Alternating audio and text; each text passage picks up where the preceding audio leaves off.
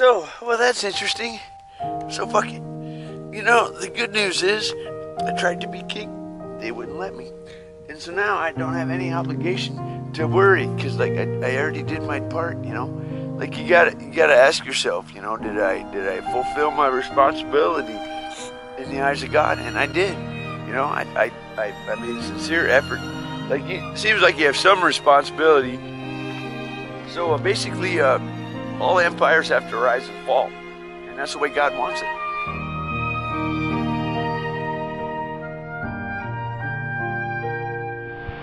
I think maybe I'm just like a little bizarre little person who walks back and forth. Whatever, you know.